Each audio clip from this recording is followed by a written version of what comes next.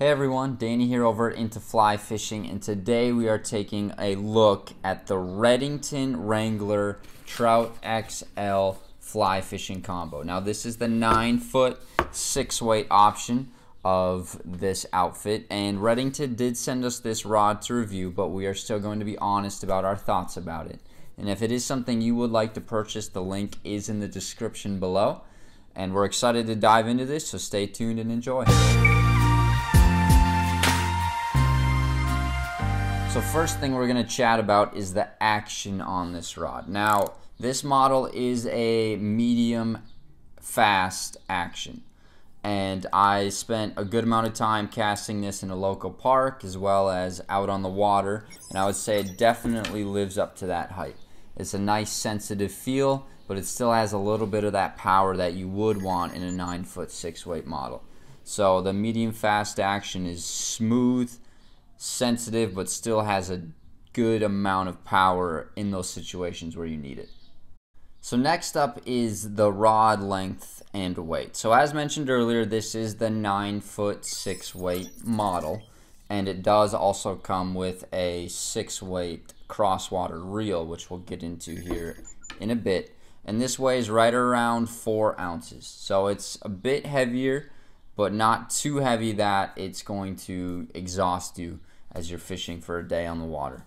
It really does feel solid for that 6-weight model that you would need, that you would want, especially if you're targeting just bigger trout, and this is what that rod is meant to do. So it's a really comfortable weight. The length is perfect for streamers, dries, nymphs, big water, small water, and the weight is there in case you do happen to tie into something a little bit bigger. So next, let's talk build materials as well as quality. So this rod is made with a performance graphite material. So it's built to last, it's light, it's smooth, it feels great. The cork is a half Wells grip. You get a nice quality cork. Again, it doesn't feel too hot, doesn't give you blisters as you're fishing throughout the day. The reel seat is anodized, so it's ready for all different types of water. There are steel guides that are actually a bit smaller than some of the other guides that you're going to find on other fly fishing rods. Smaller in the sense that they're thin, so that means less resistance on your line as you are casting it. And that is a noticeable feature.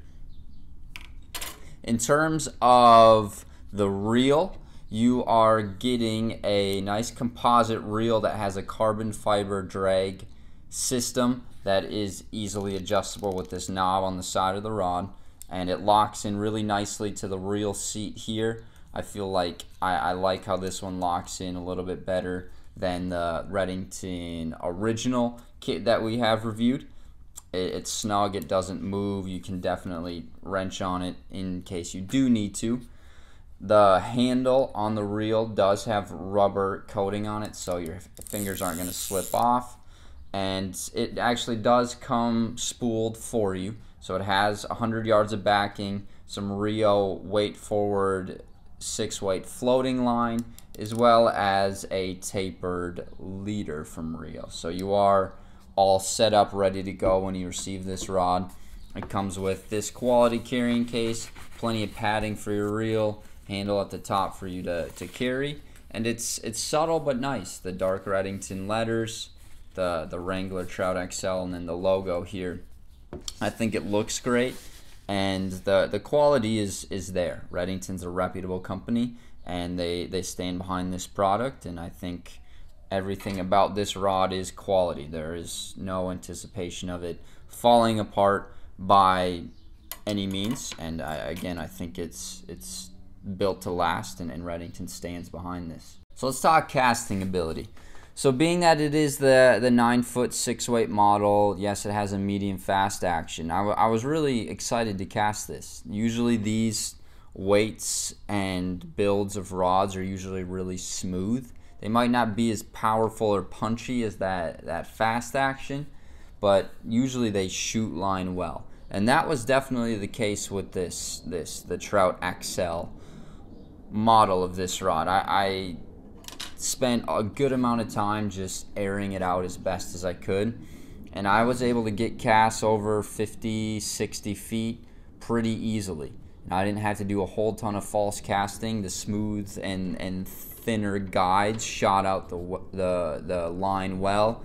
The real line that they have attached feels great, and I think at anywhere from 0 to 60 feet, this rod is going to cast very well. Beyond that, you're going to stretch its limits. The tip might get a little bit shaky. You might find that you lose that momentum because it just doesn't have that stiffness that a fast action rod does. But any sort of longer cast or shorter cast inside 60 feet, you'll find that the rod is both accurate and it's just fun to cast. I really had to enjoy just airing it out, seeing what I could get out of it, and it was up for the challenge. So the blank recovery rate, again, medium fast action, so it's not going to snap back into place like a fast action rod would, but I think it balanced itself out well.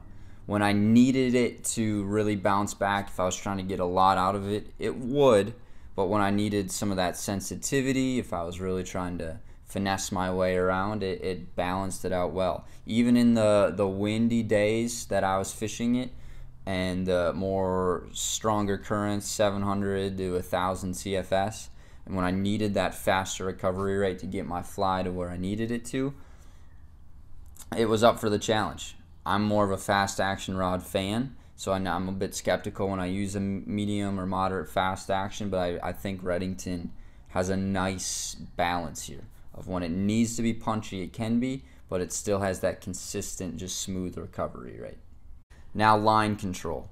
So this rod is built to throw bigger dries, bigger streamers, and it's up for that challenge, but that also means our casts can get a little unruly depending on how often you throw those bigger flies. So you need that line control to be able to make big mends in faster current, to be able to make some of those more sensitive ones if you're fishing just gin clear water with a big dry and light tippet. You want that dry to be the center of attention. And I think that this rod actually controlled the line really well. Again, I was fishing faster moving water, so I needed to be able to make big mends, small mends, and everything in between, and the Wrangler Trout XL outfit responded well. When I needed to make a big mend, it kept up with me, but it was still smooth. And I think that's the word I'm going to come back to with this rod, is just smoothness. Nothing felt too choppy, nothing felt uncoordinated. It just felt like it was all built to mesh well together, and I really did appreciate that. So in terms of line control, windy days, non-windy days, fast water, slow water, it performed quite well. So target fish species. Redington advertises this as the Trout XL, meaning it's built to throw bigger flies at trout. I absolutely agree with that, and I think it could also go after smaller bass, catfish, smaller carp, obviously all the panfish you would want, and beyond that, into the bigger bass, to the pike, to steelhead, to salmon. I wouldn't test that, being that it is a medium fast 6-weight. They do make models, 7, 8, 9 weight models that I would target those fish for, but almost all types of trout, panfish, and the smaller carp, catfish, and bass definitely would work well for it. So target water. A lot of these rods we've reviewed, I've encouraged people to stay away from the bigger water. I don't know if any of the rods we've tested are really ready for something like the Yellowstone or bigger lakes, things along those lines. But I think the Trout XL could do it. You can make longer casts, you can have better control, you have some of the power that's able to throw those bigger flies and fight bigger fish. So I would say it's ready for the big rivers. It's great on medium-sized rivers, good on small waters, and it really is a versatile rod that I believe in. Some of these other ones I'm not so sure.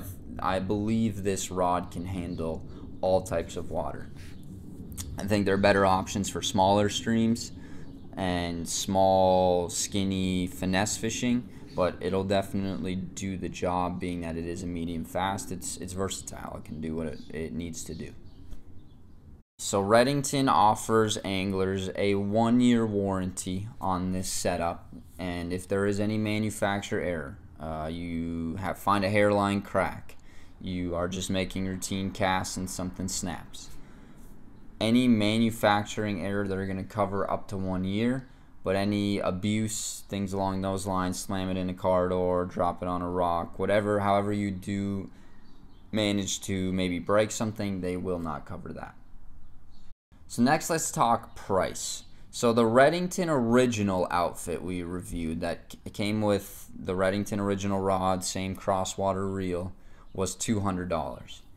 That was the 9-foot 5-weight. Now this is the 9-foot 6-weight Trout XL Wrangler model, and this will cost you $250. Again, you get the reel, you get the backing, you get the fly line, you get the leader, you get the rod, you get the case. So I would say that's a good deal. I wouldn't say you're getting ripped off by any means. I would say there are some other Redington models that are more affordable, that the rods are definitely just as capable as this one. But I think that what makes it really worth it is this reel. The crosswater reel is nice. It's up for a lot of challenges, and you know you're getting a good setup when you purchase a Redington rod. That's just the reality of it. So if you are interested in a quality setup that's built for a bit bigger water, this one's already balanced and set up for you. So I think that $250 is worth the money. Now, who is this rod for? This is also one of the rods that I think is built to work for beginners and intermediate and even advanced anglers. It's not just for a beginner looking to fish a little bit bigger water. It can function well for anglers of all skill levels, and I appreciate that. I think that's why the price tag's a little bit higher on this. But if you are a beginner and you are going after bigger trout and bigger water, great, perfect option. If you're an advanced angler looking for a backup setup that you can take into the backcountry, that you can just keep in the truck if you, just in case of a rainy day, or you bring someone else along, then it's going to work well. Or if you're just someone looking for a new setup and you fly fish for years, I think you'll be happy with it. It's versatile. It can cover a lot of different water types of fish, and I think it's really a jack of all trades rod. So overall thoughts. I really liked this rod. I enjoyed fishing it. I would say I liked it more than the Redington original that we reviewed. I think it's a little bit beefier, a little bit higher quality, and anglers of all levels would enjoy using this. It's just a good time to throw. It's got all the features you would need, and it has the backbone, it has the finesse ability. And for $250, I think you're getting a good deal on this. And if you would like to purchase this, remember the link is in the description below. And make sure you like and subscribe and stay tuned for some more fly fishing reviews coming your way. And we really appreciate you watching.